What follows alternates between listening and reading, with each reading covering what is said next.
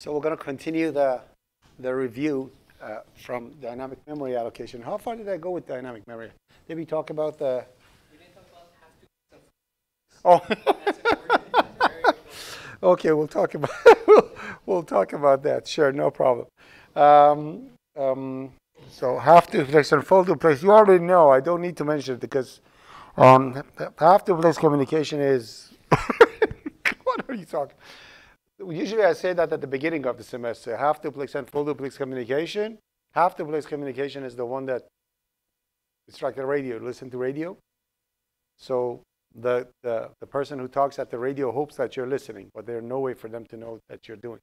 Full duplex is walkie-talkie. When you talk, they respond. When you talk, you respond. That's how I teach in class. That's what it is. So, which means I want response from you guys. It's not like just sitting over there listening. You have to participate. Okay? So we talked about dynamic memory allocation, and that's where I'm going to pick up from the last time. Going through quickly kind of cover what we said and continue after that. We said that statically allocated memory is the memory that you create while you write the code, and the compiler actually puts that piece of memory inside your executable, and therefore when your program runs, your executable goes into memory, and with it, all the memory that you asked for, like this integer array 5, will go into memory. Program runs, everything's beautiful, you use the array, program finishes, operating system takes the executable out of the memory, and therefore your memory with it, the array and everything will be managed and everything's good. We said in dynamic memory allocation, I will mention it's not static memory, it's statically allocated. Two different stories. So if somebody says static memory, that's completely different ballgame. Okay? Hopefully 3, 4, 5 will talk about that. Or maybe a little over here when we have time. But statically allocated memory is what you see over here. And we said in dynamic memory allocation that the story is different. Instead of actually having the whole thing created and put in the executable, what you do is that you only create the pointers, and you wait for the program to run to assess and see how much memory you want, and after that you allocate the memory while the program is running. And so at the moment that the memory is getting allocated, no compiler is there, no code is there, nothing. You are not there. It's your program that decides how big is the memory that it needs. Well, and you know that you ask the user, you see if the memory is getting. You have different ways of assessing to see how much memory you are taking. And that memory is actually allocated inside the heap, which is a shared memory between all applications running on your computer. The only problem with dynamic memory allocation is that the good thing about dynamic memory allocation is that your executable is small. The program decides how much memory it needs. You don't need to have lots of memory carried around in your executable. You can decide exactly how big or how small your memory needs to be. And problem with it is that you are responsible to give that memory back to the operating system. If you don't do that, the operating system has no way to know that that memory is not returned, and therefore it will be wasted until you reboot your computer. We call that a memory leak. We talked about memory allocation and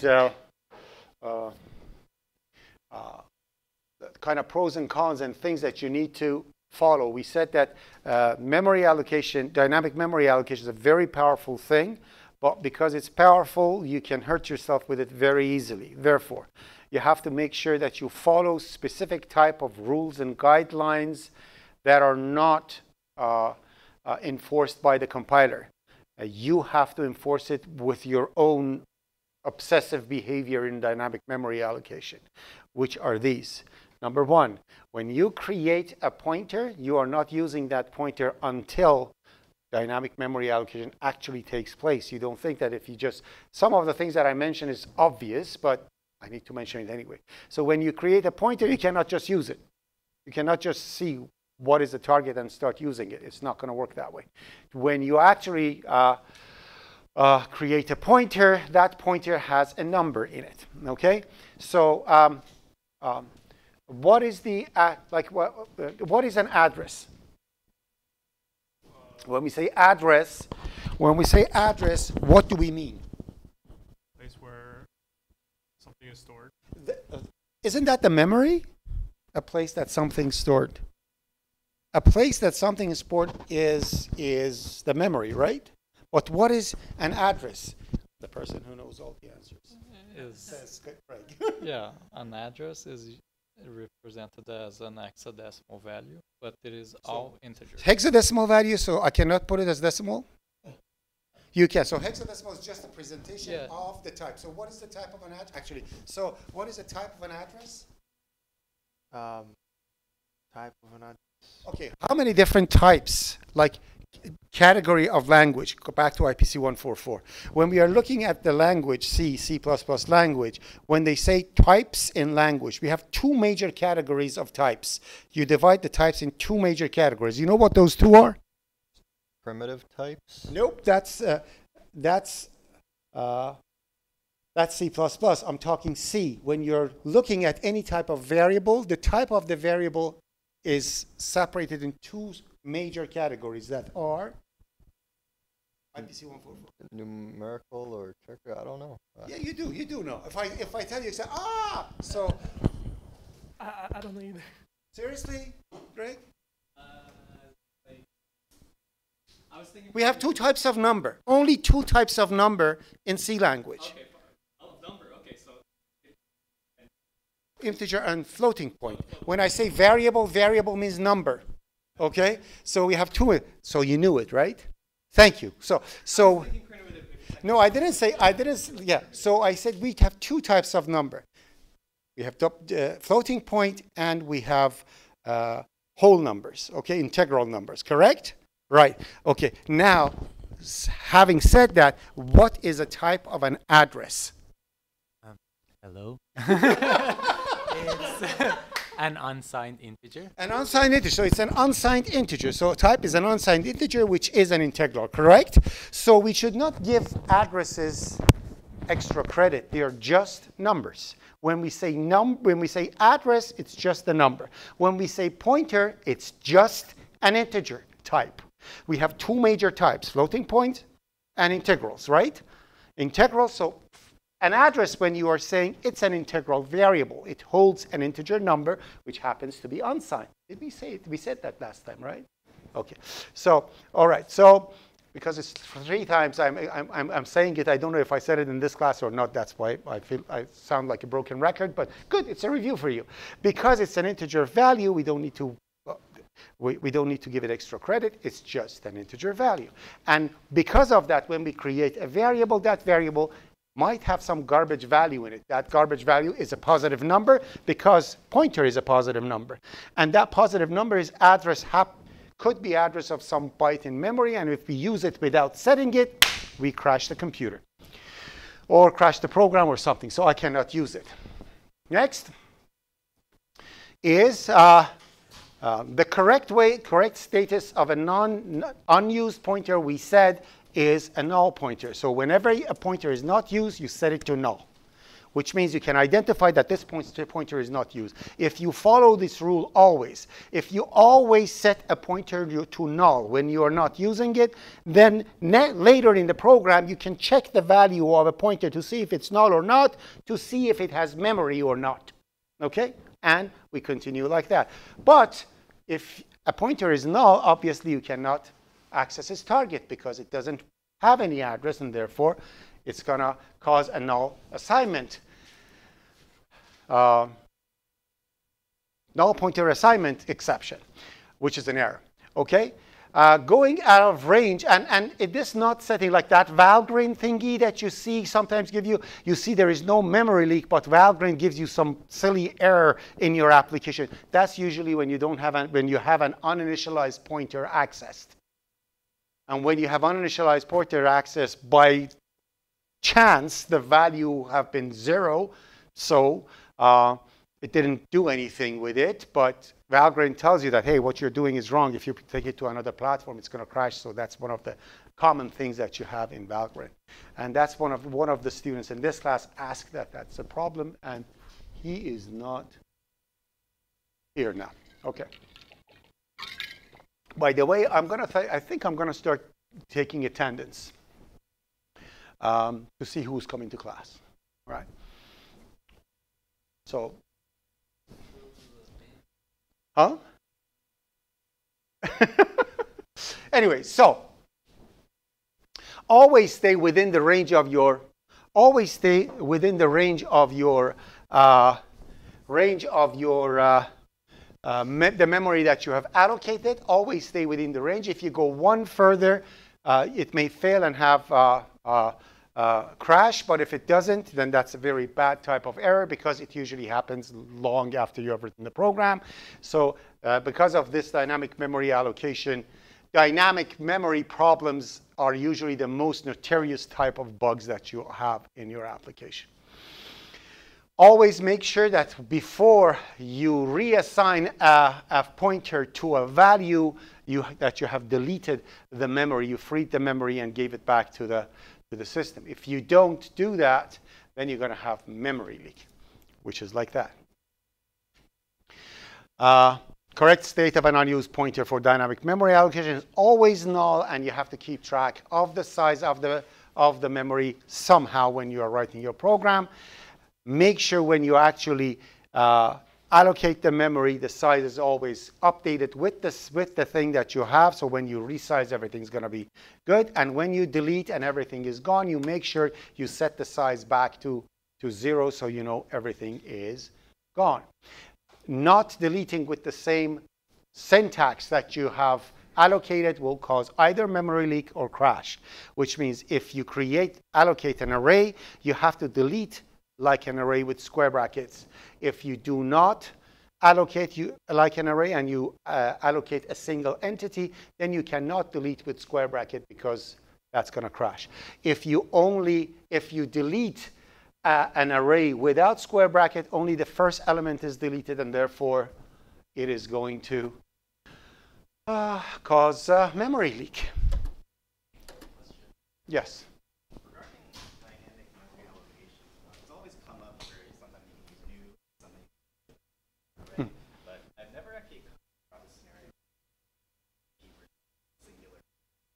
Oh, you will. Because we are doing primitive values. So it was actually a very good question. The question was that when we are doing dynamic memory allocation, usually we are allocating 900 things, right? And then we use it. When do you allocate only one? If you are having an integer and you want to allocate, that doesn't make sense, right? But sometimes an object is humongous. One object. You have an object that inside it has arrays of many things, right? And that object may be needed in your application or not, correct? So let's say I have an object. That object is called Seneca College. Inside Seneca College, I have an array of classes. Inside array of classes, I have arrays of students. Inside each student, I have name, yada, yada, yada. So one object of Seneca College will consume humongous amount of memory, right? Now, when I'm running the program, I don't know if I'm going to use this object or not. And it's a single object. That's when I do dynamic. I allocate if I need it, but it's only a single thing. Again, it all depends what is the size. Yes? Are we going to review references? Because I feel like that's kind of a newer concept. If you want to. It's like honest, like, target. Yeah. References, sure. Well, they're very actually simple. Extremely simple thing to do. Okay, so I'll come to that soon, okay? So when reusing pointers, always make sure they're actually not being used, which means if you actually want to do dynamic memory allocation, check to see if the data is not null. If you need to do something with the memory, so check it and then free it. Freeing a memory doesn't need to be checked to see if it's null or not, because it automatically does it. Can you see from there? Are you good? All right. You're sitting in that corner. So, all right. So to make sure that you do all your unfinished stuff, then free the memory, then do dynamic. If you don't have anything to do with the data, you can freely call the delete. Delete ignores deletion if the pointer is null. Okay?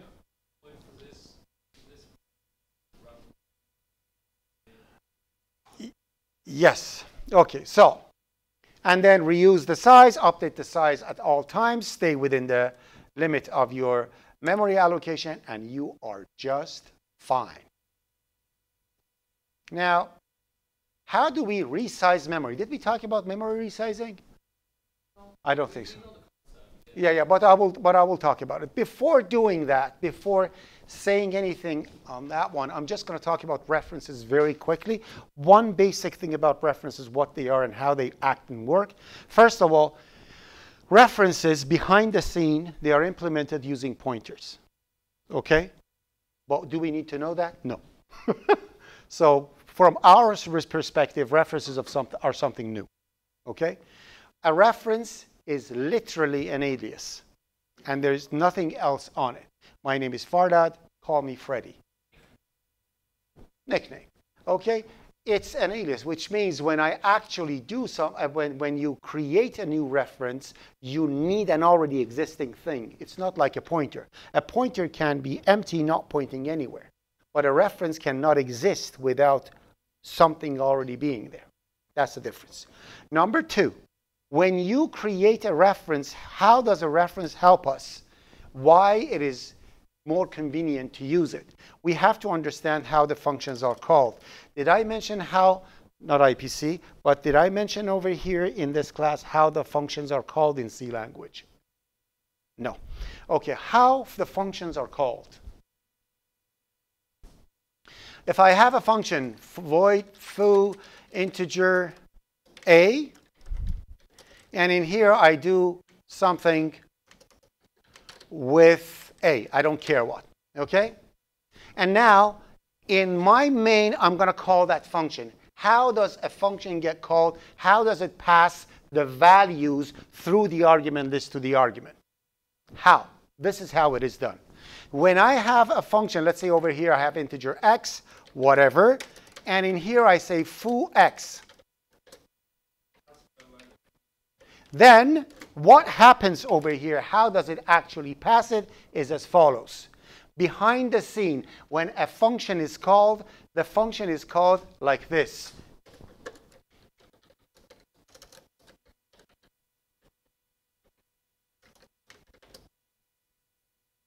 This is how the function is called. And that's why the arguments are actually variables inside foo. They get created when foo is called. They get destroyed when foo is gone. So an argument inside a function is like a variable inside the function. The only difference is that those arguments are initialized by the values passed. Do we understand that? Because of this fact, unlike regular references that you cannot create by themselves, I cannot say integer reference r. That's illegal because r must take reference of an already existing thing, correct? Unlike that, in a function, you can create an argument of type reference because it's not created. It will get created when the function is called, and it will be initialized by the argument. Therefore, if I have something like this over here,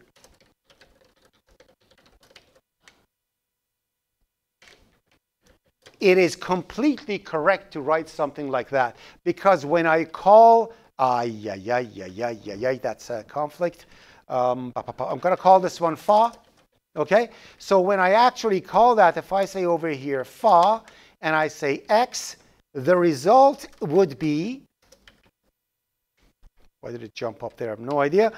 Fa integer reference r set to x. The difference would be, in this function call, r will be an alias for x, which means anything you do in r in fa will affect x outside of its scope. That's how it happens. That's how references are amazing. Not only that, I can do some crazy stuff with it. For example, look at this. I can say, for example, double reference crazy double reference val. And in here, I'm saying return val. So what am I doing in this thing? In this function, I'm receiving an alias and returning it. What is the type of the function? An alias, which means crazy by itself is a reference, is a new name for something, correct? So this is what I can do. Let me actually make this an executable.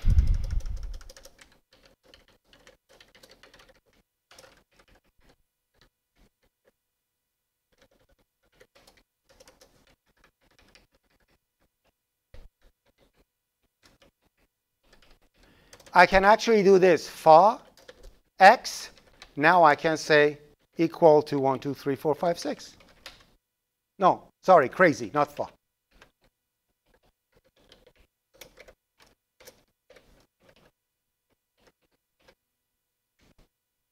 Oh, it's a double. What are you doing for that?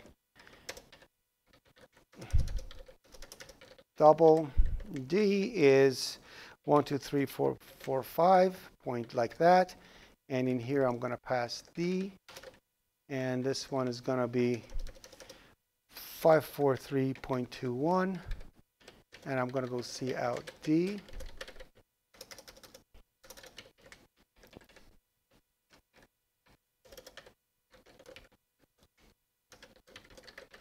Okay. Take the spaces out. Okay, so what happens over here, I have a function at left side of an assignment operator. How can a function be a left value? Impossible. But what happens over here is that crazy gets the D, right? And passes D to val. So val becomes new name for D, correct? Then it returns that val, so crazy becomes new name for val. But val was new name for D. Therefore, crazy becomes new name for D. Therefore, this will change the value of D. Got it?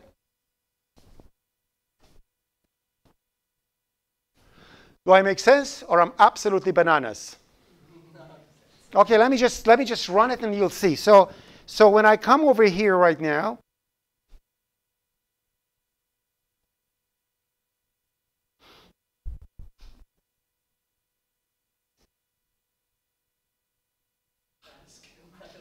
give me 2 seconds. Okay, so in here, what's going on here?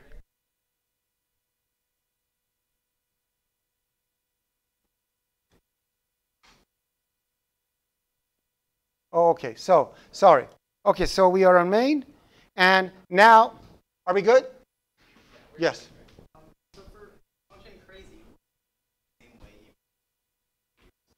No? No, we'll come to that too soon. No, it won't. It returns. If I remove that reference, you got to get an error from compiler.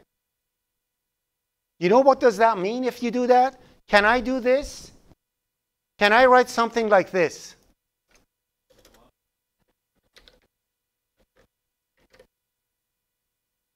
Can you do that? If I remove the reference, it means that. Got it? Does that make sense?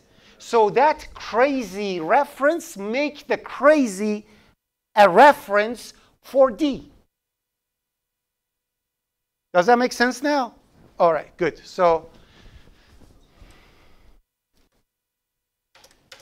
now if I run the program, you'll see that like X over here is actually now 10, and R is a reference. Now D is 1, 2, 3, yada, yada. Obviously, this is going to print 10. That's going to do something. It's going to print 1, 2, 3, 4, 5. But this crazy thing, it goes up in here now. Val over here is 123.45. When it's returned, it comes over here and says now crazy will be equal to 53 point, which is essentially D.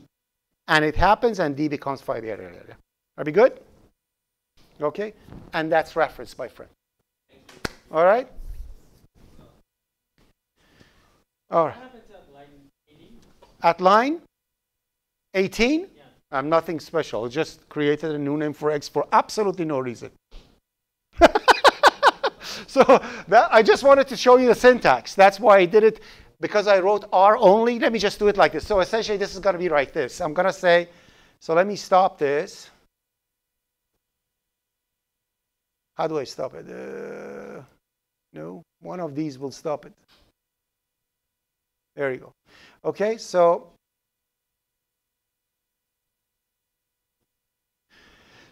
this is actually what I wanted to do. I'm going to do it like this, and I'm going to comment it, say,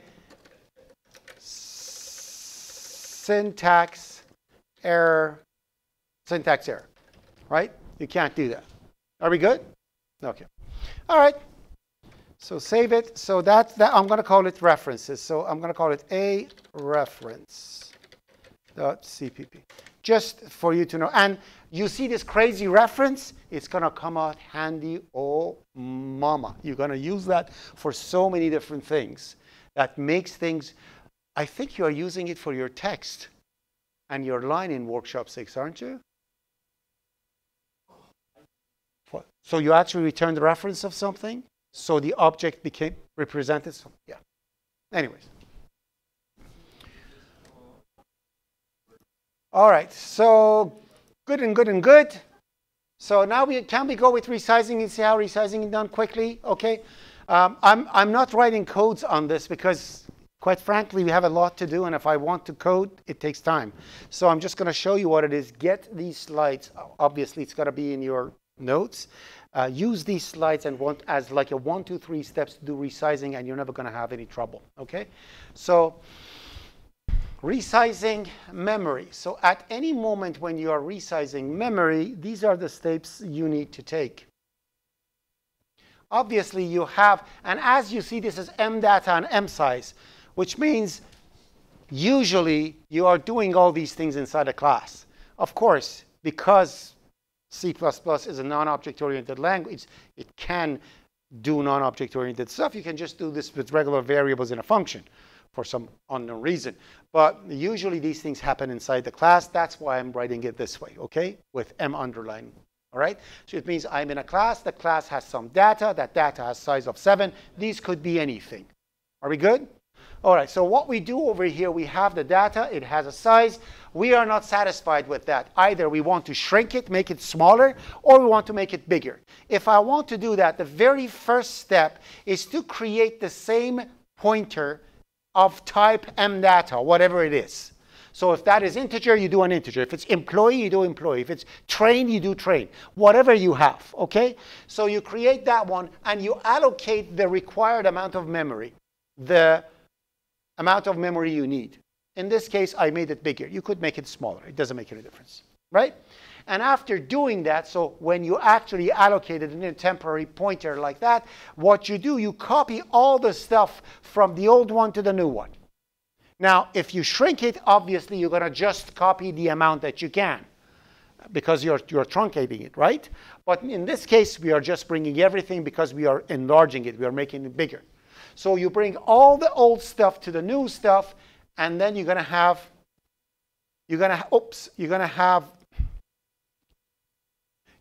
everything copied. When you do that, now you have a copy of all the data you have. Therefore, it's safe to get rid of it. Now you can actually delete the old one. And when you delete it, it will be gone. After that, what you need to do is to actually get the size and update the size to the size that you have. Because now it's not 7, it's 14, correct? So you update that one, and you update it. And after updating all the good stuff over there,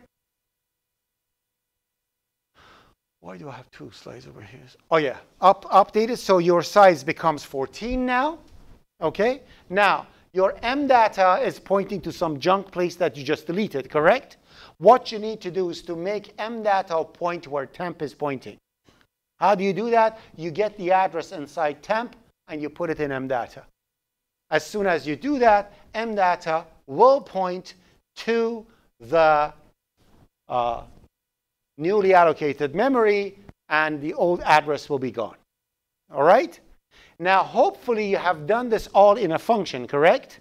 If you do it in a function, temp will be a local variable inside the function, correct? After the function is over, temp will vanish. And all that remains will be M data and the new size. So your program will look like this, which means now you have bigger size of memory. Those are steps of resizing. Okay? All right. Now, classes with resources. What does it mean to have classes with resources, people? Anyone? Oh, actually, where was I? I came down to, who was the last person who answered? So I'll come back to you. Yeah. So what is a class with resource? When we say that some class has resources, what does it mean? I'm going to assume resources is like dynamic. Yeah, we only saw it as dynamic memory allocation, but what is the definition for it? I would assume that the class has dynamic set aside. What do you think, Mohsen? I will not forget your name. Okay, go ahead.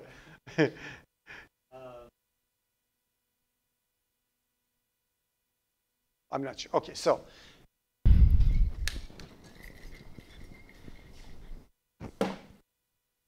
I'm an object. I'm a class. I come to the class just like this. This is a class who doesn't have any resources, which means when the class is over, I get out. I have absolutely no problem. Everything's beautiful and done. Now, I have a bottle of water in my hand. Now I'm a class with a resource, which means this is not part of me. I am carrying this with me inside, right? If I just leave and don't take care of that, I have memory leak in the class, which means the water bottle is left over here. I have to make sure before I go, I gather my stuff, put everything, and then go out. That's a class with resource. So classes with resources are classes that they have data outside of their scope, whatever it is. For our case, it happens to be dynamic memory allocation most of the time. But that's not the case. Sometimes you have a port open for communication that you need to close before the thing is gone. Anything that is not within the scope of your class, that we call it classes with resource. Okay? Are we good? If your class represents a file, probably you open it, you want to close it before you go, right? So it means you have unfinished business outside of your territory that you don't have. That's what we call classes with resources. Now, compiler from C language and everything is designed when two objects are assigned to each other, are copied or stuff like that, it simply goes through the scope of one, copies everything blindly onto the other one. Therefore, the bit pattern inside one object will be exactly like the other one. Now, if these two classes have outside resources, they are not copied because only the scope is copied. Therefore, we need to know what will go wrong if such a thing happens. So, first, bad assignment. When you have two objects and you assign one to another. So I have two objects. As you see, my objects, they have data outside of their scope. The scope of A is this square. The scope of B that I did not write above is this square, correct? If I set one to another, if I actually set B to A, what happens?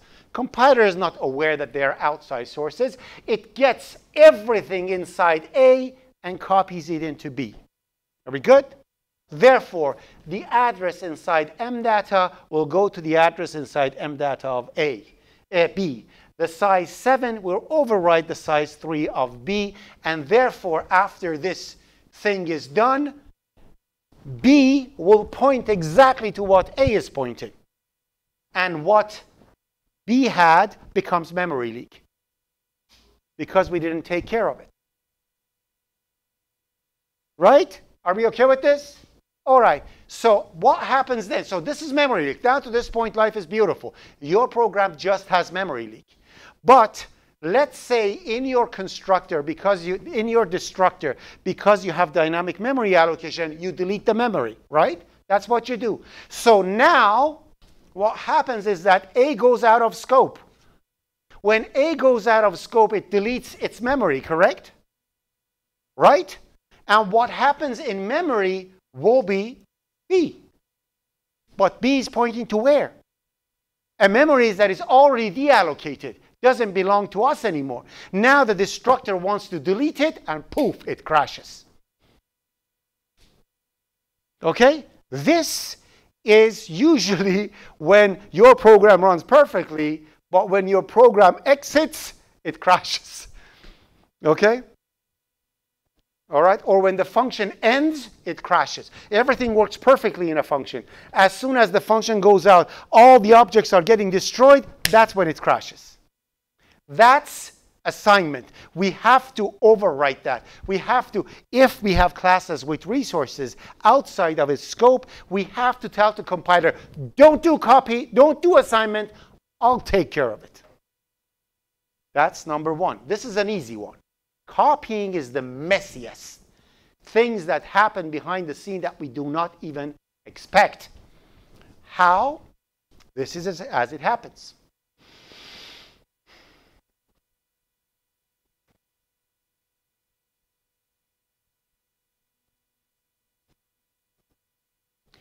So you have one object, and you want to create a new one out of it. How do you do that? Two ways of doing that. Actually, three ways. Did I? I think I modified it. Did I modify it? Wait. No, I didn't. Did I talk about universal initialization? How do we do initialization in a universal way? Yes. Curly braces, right?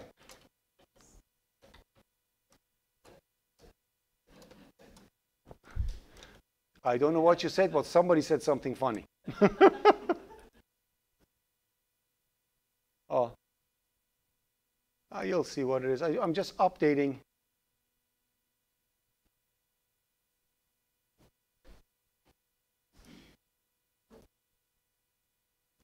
Okay, let's go back. There you go.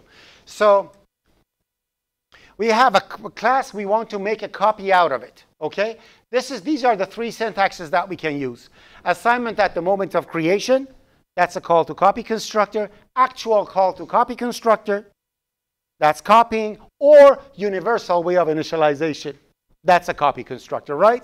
So I'm essentially copying one class out of another. And C doesn't know that this class has resources outside of its scope.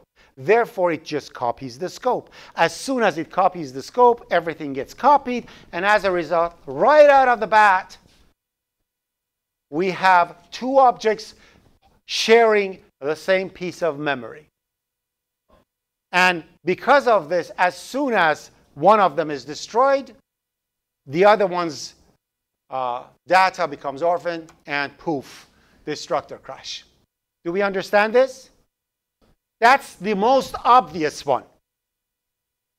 Number two, we just mentioned how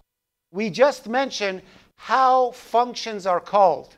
When you have a class and you have a function receiving something by value, when the function is called, the value is assigned to the argument is assigned to the value that is passed, correct? And that's assignment at the moment of creation, hence copy constructor.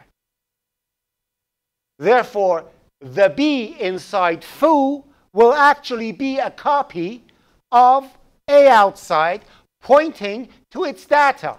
When B is over, when foo is over, B dies, takes out with it the data.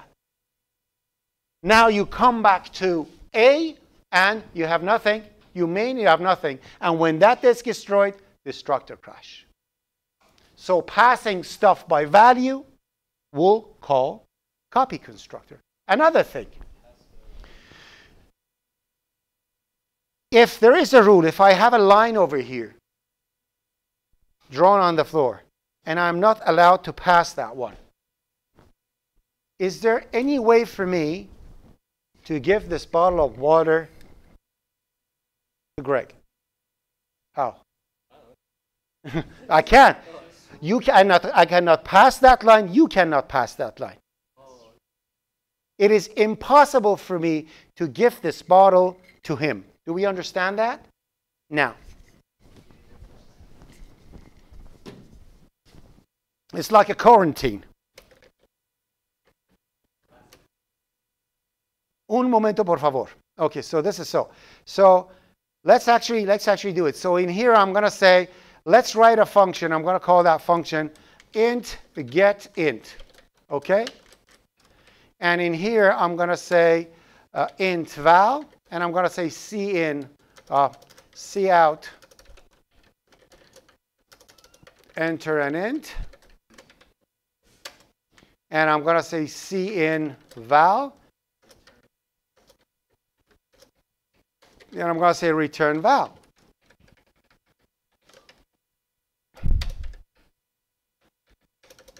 In here, I'm going to say x is equal to get int. And cout, you entered.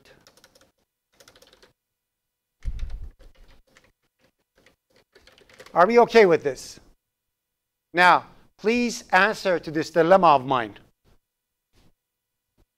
Where is val defined? In getInt, correct? When getInt's call is over, everything inside getInt dies, right? So how come the value comes into x?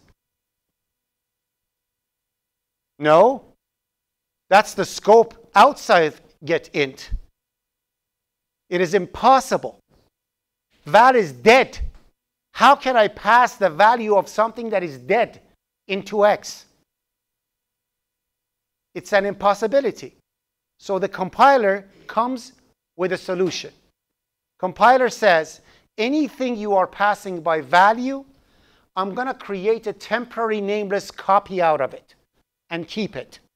Then I'm going to make the function over. Everything in a function dies. I have a nameless integer at line 23 in the cyberspace. So I copy that one on x using assignment operator. Now that it's done, I destroy the nameless. One more time. Anytime an object is returned, an object, primitive, shmritive, whatever you call it, anything that is returned by a function, what the compiler does to make it possible for some value to get out of one scope going to another, it creates a temporary nameless copy of that value where the value is returned. So val will go into a temporary nameless integer, gets copied. Then getInt is gone, val is destroyed. That temporary nameless object is assigned to x. Sorry, x is assigned to that. X gets the value of temporary nameless. Line 13 is over. The object dies, that temporary nameless. That is copying. So anytime you are returning something by value, again, you are copying it. So the third problem, because of returning object by value. When you have a class returning data class A by value, at the moment of returning, a nameless object is created out of A. That nameless object is a copy constructor. You see that, right? So that's nameless down there. And then it comes down because A is over, A dies. Correct? Foo is over. Foo is over, A dies, takes away the data with it. Now I have a nameless with garbage in it. And it tries to copy that garbage to B. And that's when it's going to crash, because it cannot copy it. And then the next one's going to go, and the destructor crash for that one. So you're going to have two crashes over here. Because of these three things. So copy constructor, assignment operator is just for assignment. Done. Okay? Copy constructor is for copying, passing by value, returning by value. For these three reasons, you need to overwrite it. So how do we do a good copy or good assignment?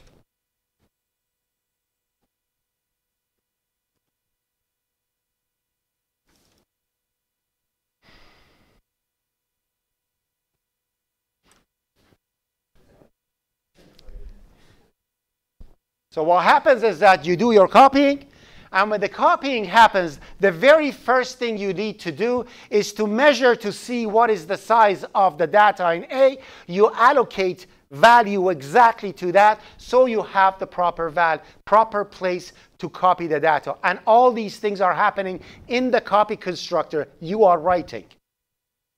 So you see what is the size of the thing that is supposed to get copied, and you allocate exactly that much. After that, you copy every single bit of information from one to another. Now, everything is copied to that one. Then you update the size. And voila, you have two classes. One dies, takes the value with it. The second one dies, takes the value with it, and no memory leak. OK? And how do we do good assignment?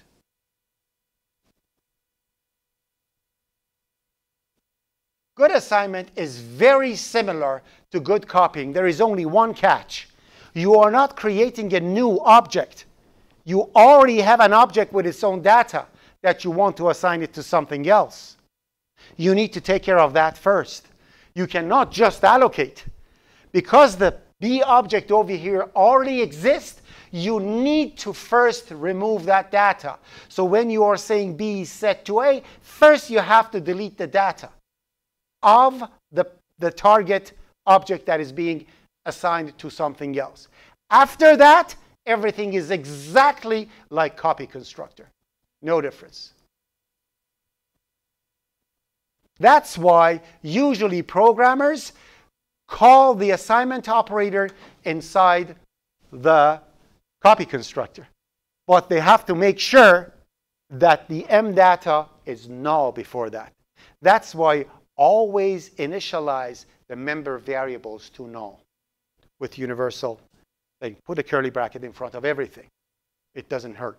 Everything's blank. If your data is blank, then the assignment operator will try to delete a null pointer, which does nothing. So you can reuse your code. Always reuse your code, especially when you're in a test. Because when I'm asking you to do to rule of 3, then writing a copy constructor, an assignment operator is like, poof, 2 seconds, right? In copy constructor, we call assignment operator. Even if you forget or do not implement assignment operator properly, your copy constructor is perfectly good. Are we OK? Are we OK 1? Are we OK 2? Sold. So those are the things that we needed to know with dynamic memory allocation. All right, so we did dynamic memory allocation, construction. Construction, we know. Current object. Everybody knows what current object is, right? Current object. This is a pointer to the current object. Target of this. We are OK with pointers notation? OK, can somebody read this to me?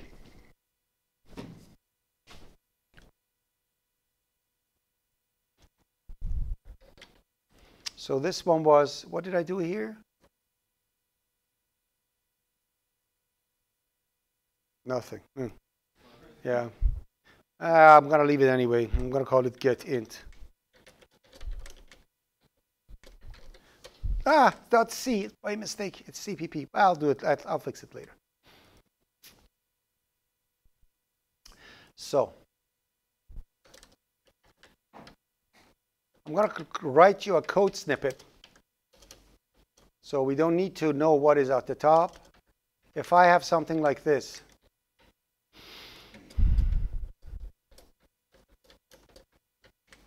Somebody read this.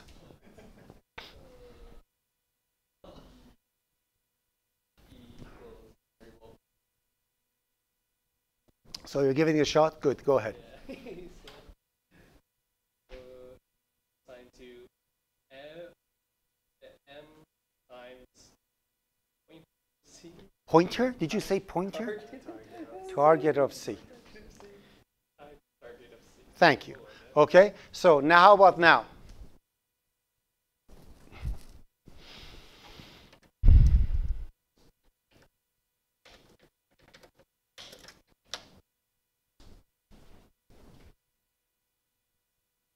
You want to give it a shot?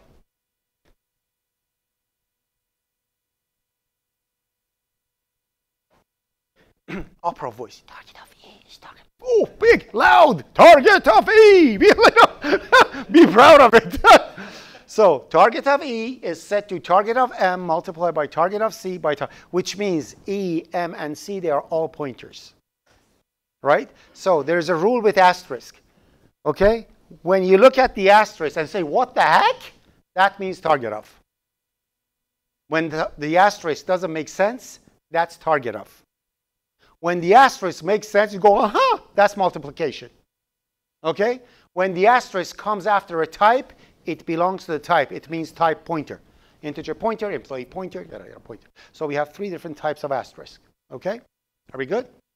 Ampersand is easy. Ampersand is, oh, now in here, actually, in C was easy. In here, in C++, there's one more thing. So ampersand just by itself, if ampersand just stands by itself like an operator it's AND. But it's a bitwise AND. You don't know what it is yet. Okay? We'll learn it at the end of 3, 4, 5. So just AND by itself, it's a bitwise AND. What it is, we don't care. 2 ANDs together, that's logical AND. It means 1, true and true, false and false, stuff like that. Okay? Ampersand comes, you don't know what the heck that means. It means address of. Address of A, address of B, address of C, address of P, address of whatever. Right? If it comes after a type, together it means reference. Okay? So actually, ampersand is much more difficult. No. But don't ever say ampersand something. Don't ever say asterisk or star A. Never. Always use its name like that. You are teaching yourself subconsciously. Okay? Always say it properly. If you say star E is star M, star C, star, you're not going to get anything. But when you actually name it properly, then you will get it. Okay?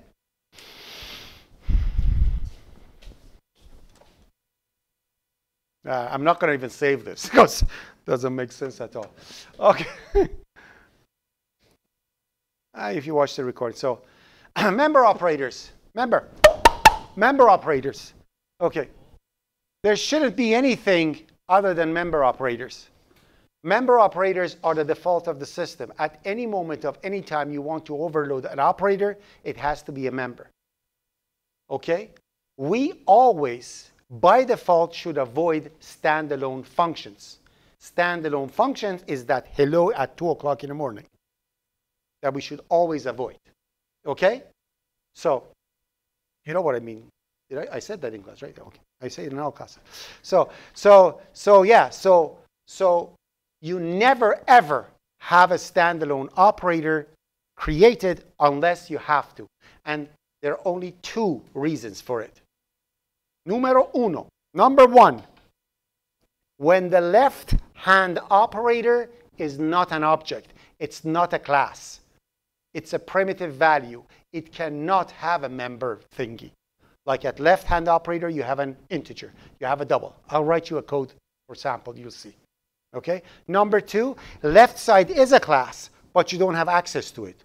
Like O stream, like I stream, like F stream. Classes that you don't have access to its code. You cannot modify it. In these cases, you create helper functions. Friends are good for knife in a back. Always. Remember that. In object orientation, no friendship. It's a lie. There are no friends. Only thing you have is ownership. Okay? A friend is always an owner. It's not a friend. An ownership needs to be ownership. That's in your workshop 6.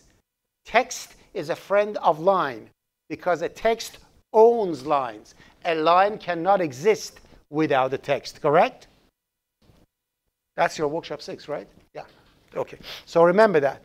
Friends are only between classes. A friend function should never exist. If you want to write a friend function, create an accessor and use it instead. Let's give you an example for all these.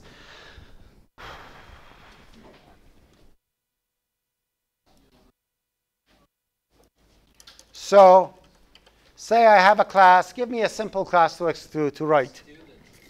Student. I wrote student in all classes, and I'm writing student again over here. Student it is. Student. So class student. Okay?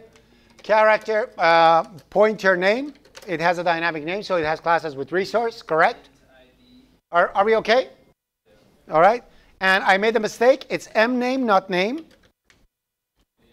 And then I have integer, actually unsigned, integer student number.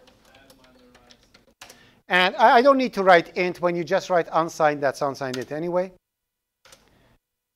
And then I have double GPA. Are we okay with this? Yeah. So the very first thing you do when you do this, right? Safe empty state. Make sure everything is set to its defaults, so you don't have to do it in every individual constructor. You do it like that, you don't need to worry about anything. They're all set anyway. Okay? Now, if I need a default constructor for this, sure. Okay, so I'm going to write over here public student,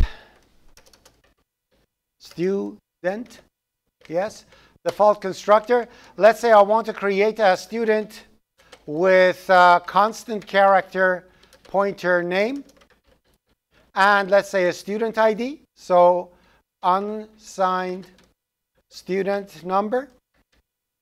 And maybe I want to create a student number, student only with a student number.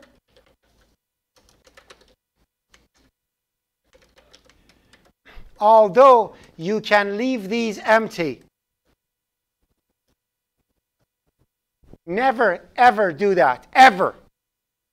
Use that opportunity to give yourself meaningful comment. If you write student constant character pointer unsigned, you don't know what the heck they are. Right?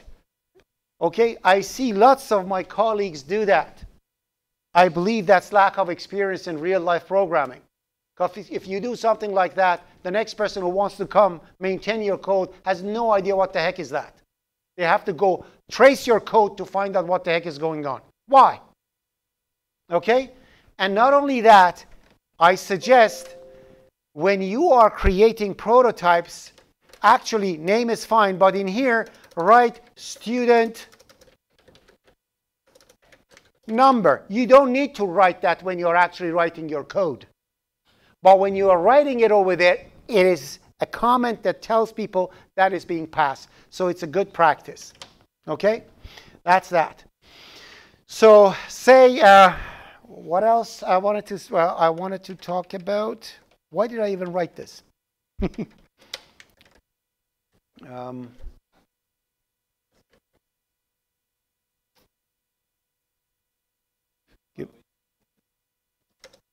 Give me a second. I'm going to go with operators. So let's say I want to add to the GPA of a student. If I want to add to the GPA of a student, that's quite simple. I'm going to create an operator plus equal that adds to the GPA, correct? And then I want to actually, what do I want to do? And I want to add some double value to it, correct? And although I can make this one void, but never do.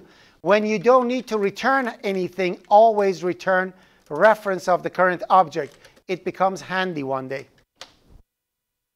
Okay? Next. If I want to, for example, in a program, I want to accumulate the GPA of all the students and find what is the GPA of the class. So I need to have a double number plus the GPA of a student. That operator cannot be a member. That is when I have a helper. For that helper, what I do is this. I create over here. So in here, I'm going to say double operator plus. At left side, I have a double value or GPA. And at right side, I have a constant student reference S. Now in here, I need to do the GPA thingy and return it, right? Right? I want to get the GPA of the student and put it there. For some reason, I see this code happening.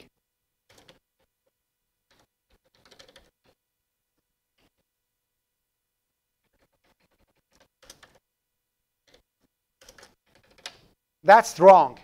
You should never do that. You should never give the key of your class to some stranger over here that can do stuff with your class that you don't want to. This class doesn't need to have access to the name of the student. What the heck, what's the name of a student for?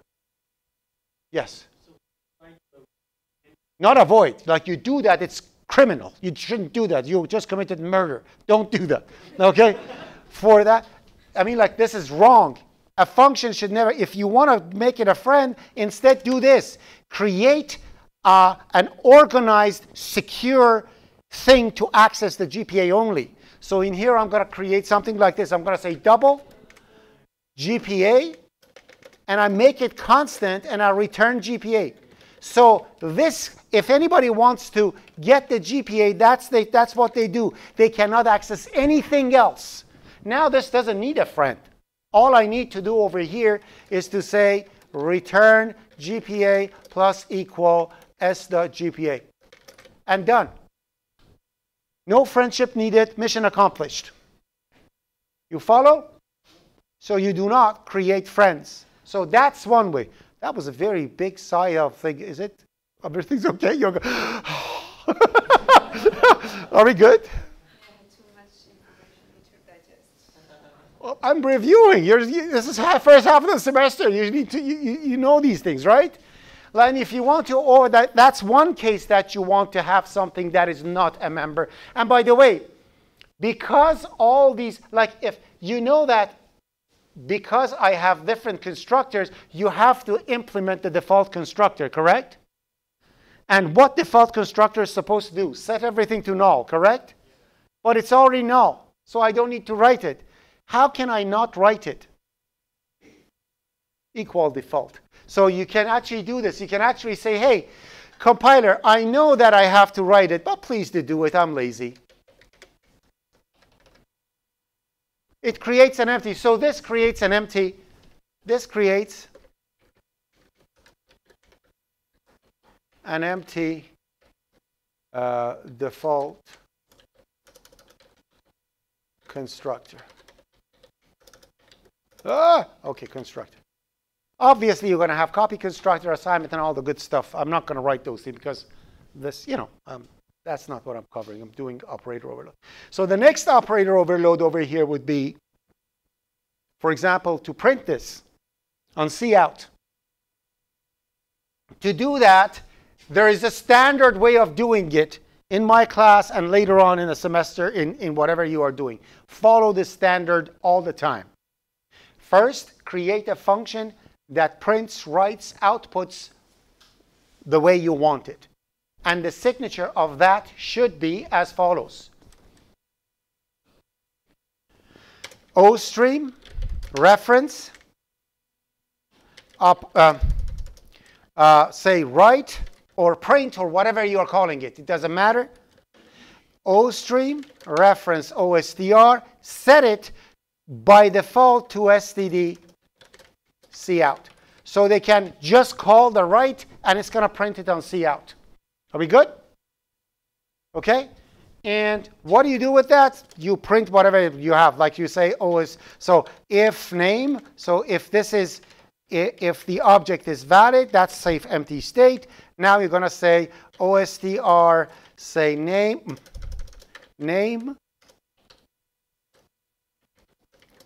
and student number, student number, and probably in parentheses you want to print, say, GPA. Now, obviously you're going to format it to a nice way and whatever. And that's mname, not name. So I print it, and then I return OSTR. Okay? So that function is functional. People actually can write it if I put a semicolon here. So they can actually have a student,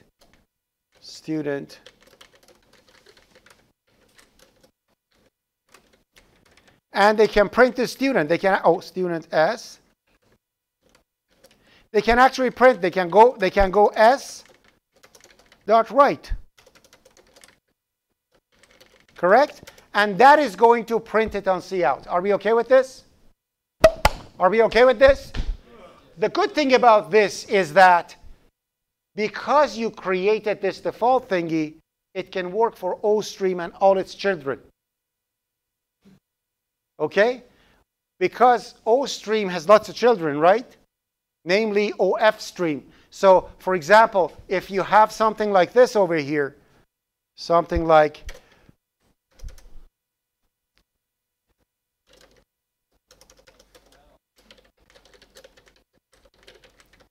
if you have something like this over here, say fstream, OFstream, file student txt, for example, something like that, you can actually say s.write into file. Because file is child of OStream, it knows how to write it. It knows from its parent. You're going to learn how to implement it later. That's the best way of polymorphism. Best polymorphism thing, the best implementation of polymorphism. Write is right, correct? You're both saying right. In one of them you say file, in the other one you say nothing. Automatically it knows which write to call. How? Magic. We'll learn later on. Okay? Probably the next day you're coming in. Okay? So that's that one. Now, if I want this thing to work with cout, how do I do that? That's 3 seconds. You should be able to do this with your eyes closed. Okay? Every operator that you are, if it's iStream, you put iStream. This is OStream. Operator, insertion, it's called insertion, right? Insertion operator at left, at OStream reference OSTR, and at right soft constant. I committed a crime against humanity. Const. It has to be constant. Constant student reference s. If it's read, you don't need to. You don't do const. Now in here, all you need to do is to say return s.write, and you pass OSTR to it. Now doing so, you can either say cout s and l, or you can say file s and l. They will work perfectly. Why? Cout is file's mother. Because of that, file knows how to deal with cout. They all work. Magic. Okay? You learn how to implement this magic later on. Would it work now? Let's see if I compile it. I don't know if I haven't implemented anything in here. I didn't implement those things. Actually, as a practice, implement this, this, and test it. See if it works or not. Okay? 2:43. Oh my goodness. Sorry, I didn't give you a break. Let's go 15 minutes more and what happened? What did I do?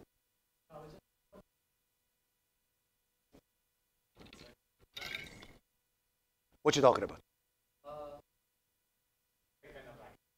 You're talking about this to be outside? Yes. I was lazy. I wrote inline. It works. Doesn't make any difference. If you want to make it a module, yes, put it outside. Put the class in a header file.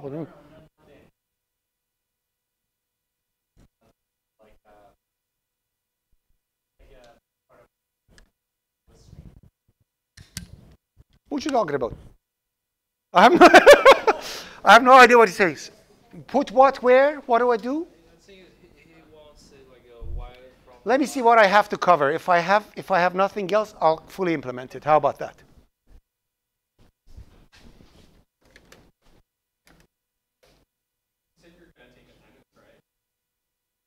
Not now, next time. So people can listen to this recording and know that I'm going to take attendance next time. That's fair. Yeah. I'm going to probably bring another computer and ask you just swipe your card in it.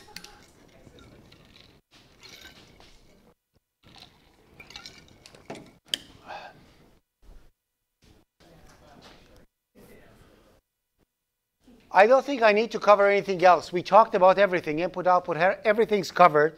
So you want me to fully implement this student thingy? What are you talking about? Something I don't like that. That means you had a question. Now you want to go home, drink some beer. You don't want to listen to this. Anybody wants me to fully implement this so it works? Nope. Okay. All right. So please, you know what? Fully implement it so it works. Copy constructor, everything. Rule of 3. Then do a pull request. What is a pull request? Clone my repository, modify it, then submit it, and do a pull request. I merge your code and put your code over here. So your name is going to come at the top of the thing. You did this. Whoever does it earlier, I'm going to do a pull request. You can do a pull request, and I merge it into my code. And it's a good practice. Okay? And just to make sure that you are doing it right, this is what I'm going to do. I'm going to write over here this. I'm going to do this. I'm going to say void write. And in here, I'm going to say student s. And in here, I'm going to say s file. File s and l. Not and in here, I'm going to say OF stream reference file. So just to see if you're you actually implemented the rule of 3 properly. In here, I'm going to say write s into file. If you did not implement it properly, it will crash because it has to copy student, and the student's going to die, and yada, yada, yada. So that makes sure that you have implemented things properly. All right? Questions? Yes.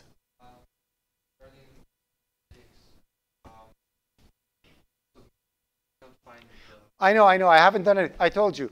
Let me. No. I have to set everything. Your due date's gonna be Monday or Tuesday, something like that. I'm gonna update it. So the due date's gonna be end of Monday for all labs from now on. But I have to set things up first. Okay, So. I thought it was only the due date. No, everything. I don't have my schedule on the thing. I don't have. I'm just trying to figure out how to work with Blackboard. So. So you'll see. It's going to be set. So give me this week to put things in order, and everything's going to be organized the next week. So you finish it. Yeah. But submission is going to be next week, Monday or something. Okay, don't worry about it. We're good?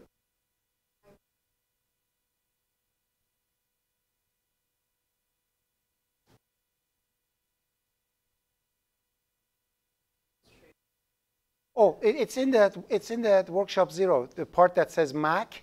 Take so.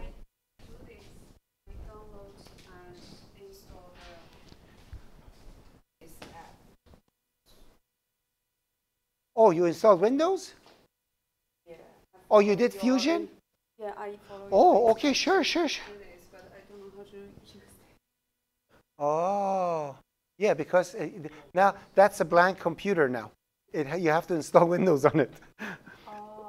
It's a blank computer. You have to put a USB key with Windows in it and install Windows on it. That's like a blank computer now. Oh, okay. So you got it? What I'm saying? You don't have software. Is that No. You by creating Fusion, you created an empty computer. There's nothing in it. You can install it, but and as I see, you did it as Windows. So just put a download. Or if you don't have it, I can bring the key for you. Just put it in a USB and install it from there. Or you can do everything manual on Mac. You don't have to do it that way. Command line. Oh, that's a little bit complicated. Huh? Supports bootcamp, so you can use But the bootcamp is awful. It splits your computer in half. Yeah, I don't think so. I think the Fusion is easier. if you do that, can I?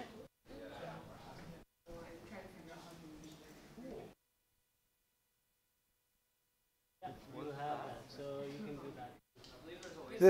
The problem with bootcamp is that it splits your hard in half. You lose half of your hard. You don't need more than 100, so that's okay.